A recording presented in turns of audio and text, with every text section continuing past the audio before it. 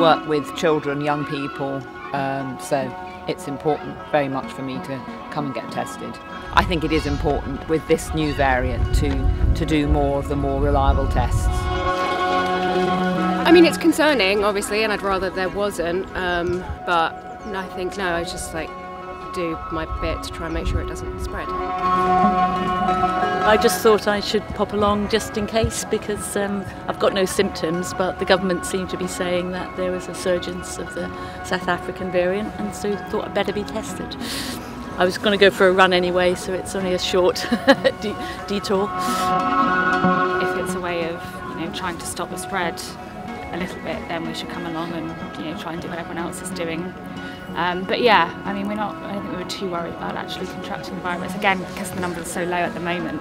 But I mean, maybe that's a bit naive. But yeah, hopefully this will help stop it.